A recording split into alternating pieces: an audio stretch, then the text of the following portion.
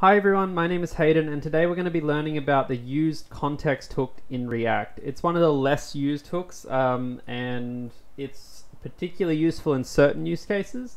Often it can be avoided. That's kind of where it differs from the useEffect or the useState hook, which are kind of the bread and butter of React hooks. But I'm going to take some time to explain how it's used and what problem it solves. And where this relates to is essentially how to manage your code state beyond a component. And what I mean by that is that you know how to use the useState hook to manage state within a component. But what happens if you want properties or state to be available outside of a component across different parts of the application?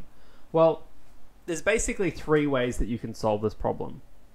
The first one is kind of the simplest, which is using props and passing state down hierarchically through components and through components and through components.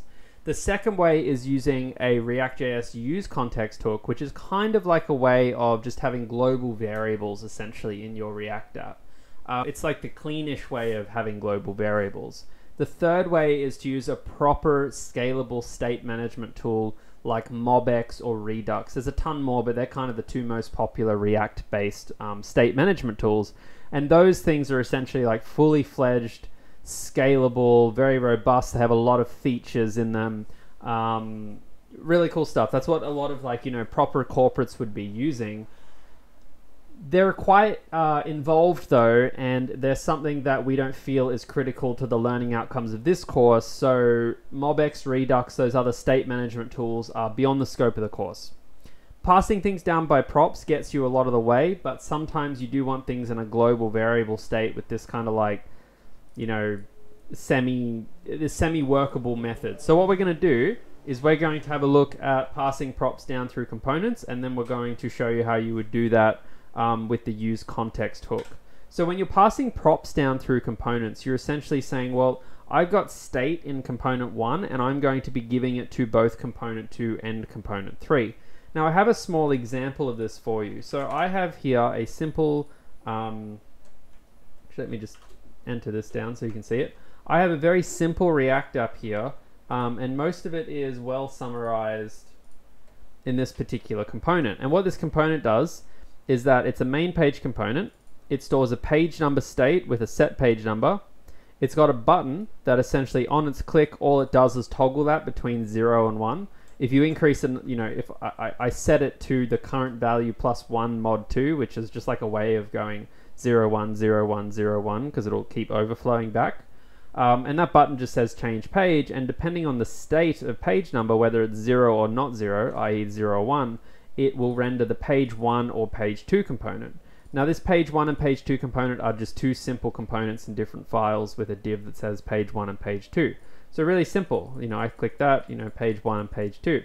Now what happens if I want to create another button here that is essentially, it keeps track of a like a counter, right? So I'll say up, I'll have like an up button, and what that up button is going to do is basically every time I'm going to click it, it's going to increase a counter by a certain number. So I'll create a new counter state, right? I'll say counter set counter equals react.useState 0, and instead of 0 it's going to say counter, and every time I click it, what I'm going to do is I'm simply going to call set counter with counter plus 1, right? Fairly standard example, you've seen these before. Let me put a BR there so we have a bit more space on the page like this. So up, it increases it, right?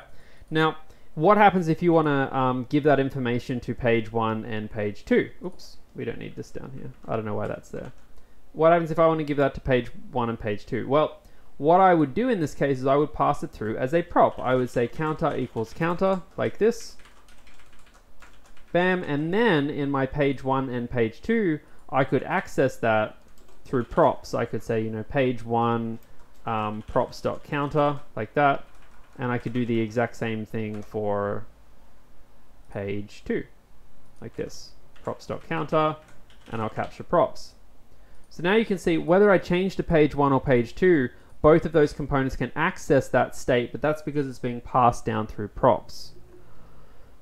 The other way to solve this problem is to use the useContext hook. Now, I think the useContext hook is a very strange hook that isn't super intuitive, at least at the time of this recording. So what I've done is I've gone and prepared a demo that you can essentially copy and paste from the code here. You can just go look up the code, which shows you how we would use it. So what I'm going to do is I'm going to unwind the code I've done here, like this.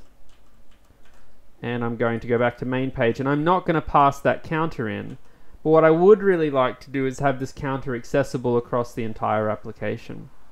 So what I've got in my main app.jsx, right, this is my absolute most outer file, is I've got a whole bunch of code that again you can go and copy.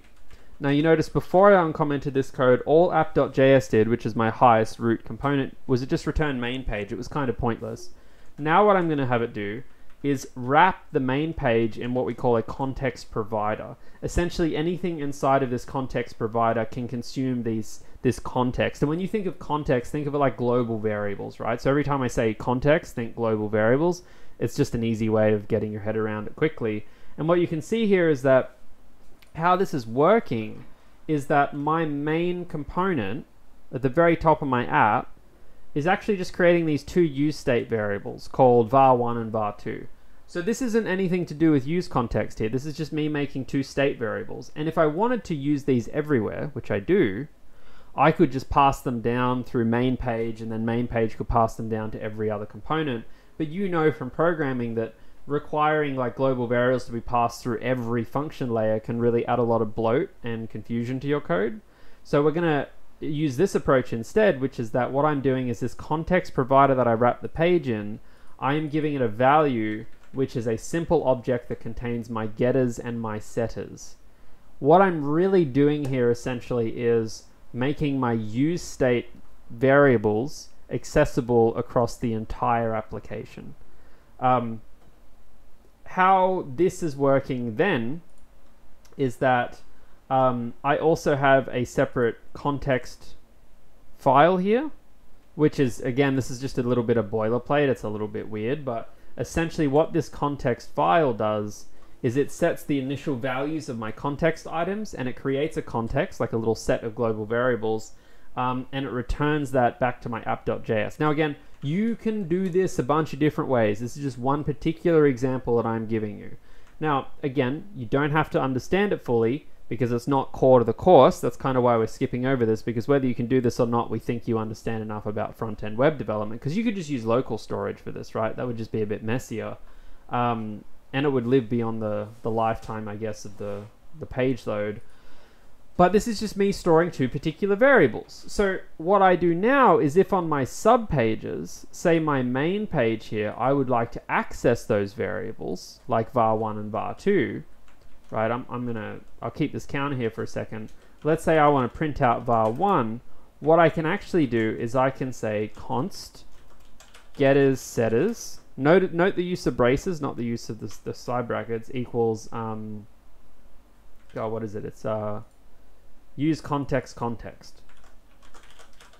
Now again, some of you I'm sure have a different way you go about this, and that's totally fine. useContext context from context. So you can see var1 there is it's an empty string to start, right? So if I just write getters.var1 like this, you can see it's an empty string.